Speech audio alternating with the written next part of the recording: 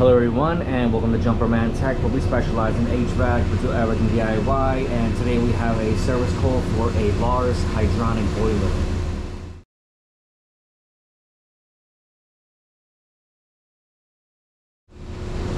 Thank you to everyone tuning in to Jumperman Tech. Today we have a service call for a LAARS Hyrdronic boiler. That's definitely falling apart over there. And if you guys watch my previous videos, you know this place has been a nightmare, but we have not been here in a while. We actually got two boilers down. One shows an error code. This one doesn't even have any lights on it. And what do we have here? I told them about this a while ago. I saw a little drip. Ain't a little drip no more. Ugh. All right, one step at a time. All right, we got this one down. We look inside. 1, 2, 3, 4. 4 flashes on the ignition control. So on the ignition control, we had 4 flashes. And if we look here, it shows the diagnostic status codes. For 4 flashes, it says igniter failure, check amp draw. The amp draw is low, it's gonna go into alarm because we're not gonna properly ignite.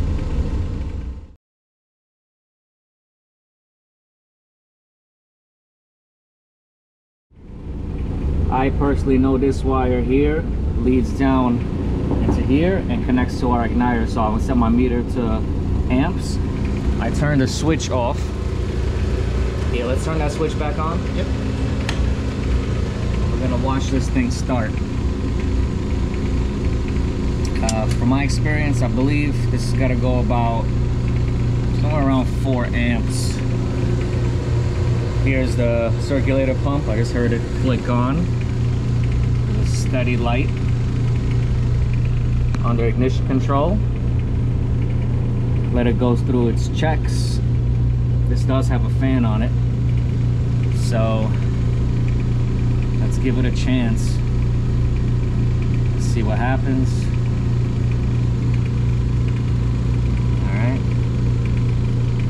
Everything looks plugged in. It was trying to go. It was trying to start. Just shut down. Okay, something clicked.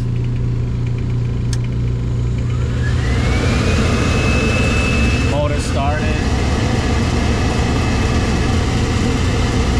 Let's see what kind of amps we pull. 0.13. That's nothing. 0.16. What is that?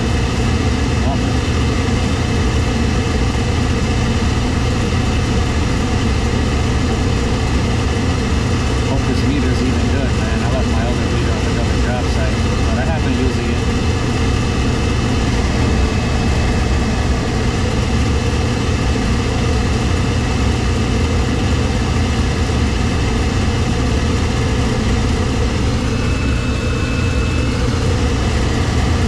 Should be starting. That might be what we're getting. That would definitely trip it. Want to make sure it's getting voltage, but if it's getting some sort of amperage, you know it's getting voltage.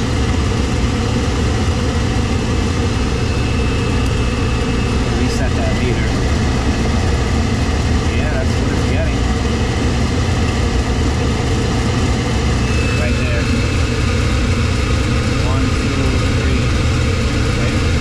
1, 2, 3, 4. Yeah. Why is it still showing that? Yeah, I don't know why it's still showing that though. All right, so over here it says igniter, and just based on the colors, I believe is it these two? Based on the color, those 2 light grays. Yeah, that's it. Put up my meter on resistance. Power is currently off. We do have 90 ohms. Okay. No sound as reference. I want to make sure that we got, you know, voltage being sent. That's something you want to confirm. If you're not getting the voltage, there's a good chance this control is bad. Igniter, excuse me, the ignition control. Just to confirm, I got 92.3 ohms, and that is with the wires disconnected, and I'm just holding these two wires together. So those are the wires there. I want to close this up and check for voltage before I make any assumptions here.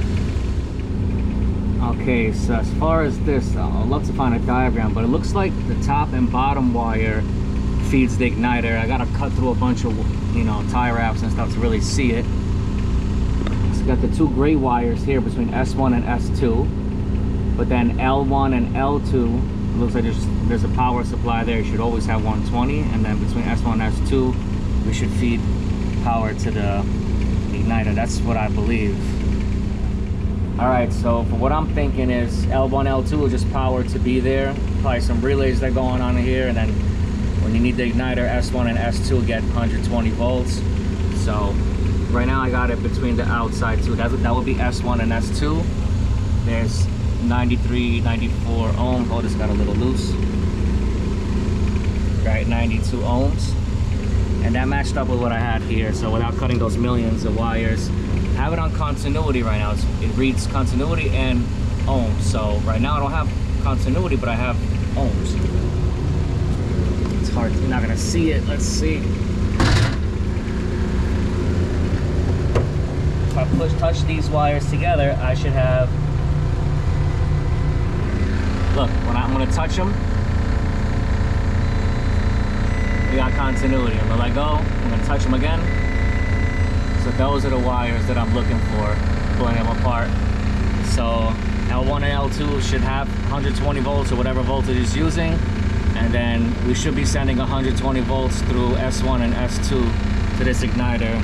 We might not be getting that voltage, that's why we're not really getting any amps. So you can't just rule out the igniter just yet. All right, turn the power on. All right, we're gonna turn the power on. So we have 120 between L1 and L2.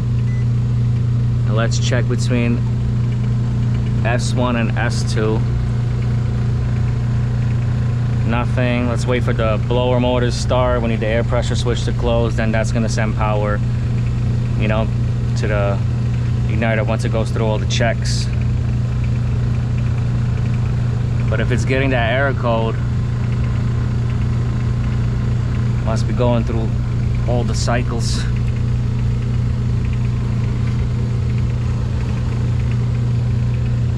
Let's see.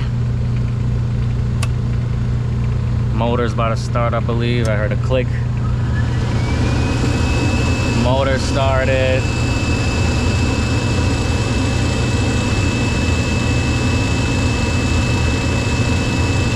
I'm not getting any voltage. Oh, something tried to go for a sec, but then it...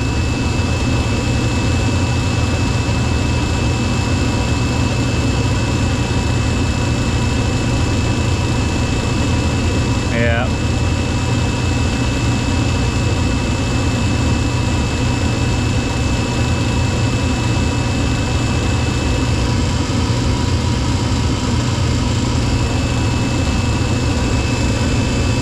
Yeah, I'm not getting voltage. But it's trying, you know, the fan started and all that stuff.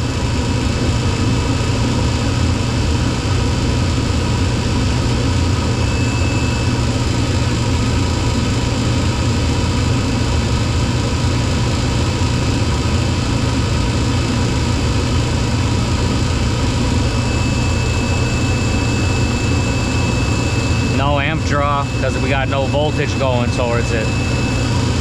All right, and we went off on the 4 flash codes. Here's another unit. The control fell off. Look, but look. Let's see. 1, 2, 3, 4. 4 flashes. We got the same thing. I'm kind of curious to see what this does. Let's see what happens with this one. Fan just started. The pump sounds horrible. This control literally just fell off. At least tell me we get some sort of amps. That'll just be low. At least we'll know we're getting voltage.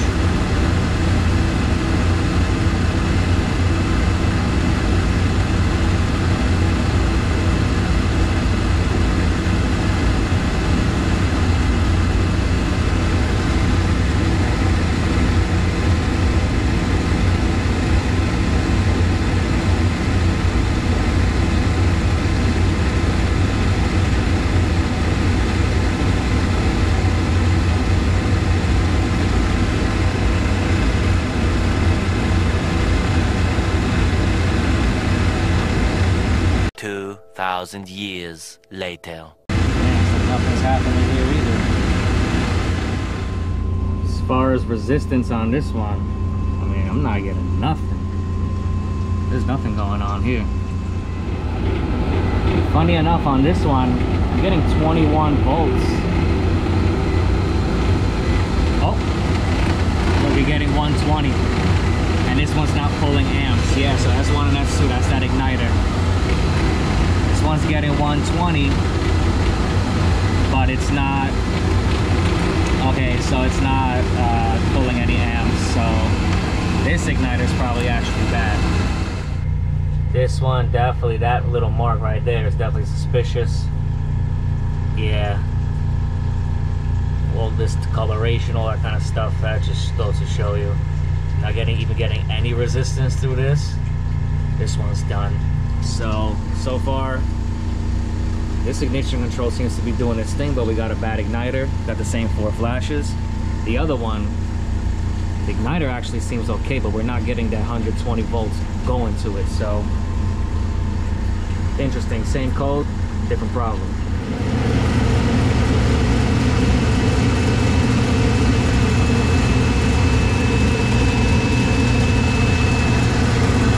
Okay, what's that? Amperage coming up. Amperage is coming up, come on. 3.75. We get a flame. See if we get a flame over there, man.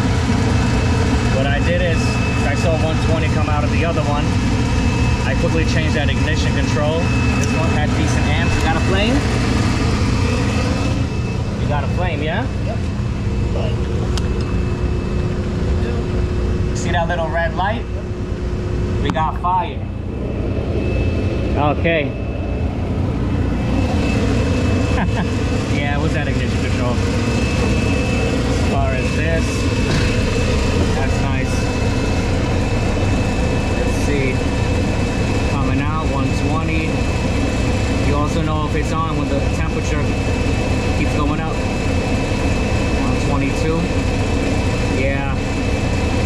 We didn't have the 120 go into the igniter here, and the igniter actually seemed okay and had a decent resistance. The other one had no resistance, but we had voltage coming out to it. So for this one, bad ignition control. The other one, bad igniter. And this unit's running. That's awesome. Temperature slowly coming up. Oh, that's nice. That is nice. This one I just got back up and running. This pump is nice and clean. I changed this one a little while ago. I do have a video on that. But yeah, temperature's coming up. That's a beautiful thing right there. So for the other unit, since we took the ignition control out, we got to change the ignition control with the igniter, and we should be okay because the rest of the machine was, you know, it was trying to start. He sent voltage there, went through all the checks. It just didn't start. So hey, listen, at least for this video, we got a 2-for-1 deal. It's nice to see the same error code with different issues. Definitely a good video there. Yes, sir. Nice and bright, staying on. Pump is running. Temp's coming up. All right, that was that for this one. It's nice when you have identical units, but you gotta see if we can get the parts for the next one. Once you go pick up some parts, I got an OEM LAARS hot surface igniter for this unit where I took out the ignition module. Definitely see that discoloration in that one and the crack. This one, nice and fresh. So I'm gonna put that in for now, but unfortunately, as far as the new ignition module, that's gonna be ready for tomorrow morning. So tomorrow morning, that's gonna be replaced, and this one should be back up and running. And the other one where we started with is currently operating. It's been running for over an hour now. So we're just gonna secure the new module on there and wrap it up for that. This is the one we started with. Everything's been running. We just gotta mount that control. All right, guys, everything is now mounted. Let's go ahead and pretty much just close all these covers up. All right, we got a flame. All the covers are back on. There should be another cover here, but all that's missing. It is what it is. It ain't what it ain't. They're actually getting rid of all these boilers and it looks like they're gonna go with electric boilers, getting rid of gas equipment out here in the city. We're out here in New York City. But yeah, so as far as this one, we had a bad ignition control, pulled it off the other one, put it in here, everything's working. The other one, I quickly checked it. The ignition control was sending 120 volts, but we weren't pulling amps, and we had a bad hot surface igniter. That one at the moment has a new hot surface igniter, and we're just gonna wait to get the part. That's gonna be for tomorrow. Once that goes down, they're gonna be back up and running. And this whole thing, well, that's a whole nother problem. We're gonna wrap this video up here. If anyone found this video interesting or helpful, please drop a like, comment, and subscribe as I come out with new videos every week. I'll catch you all next time.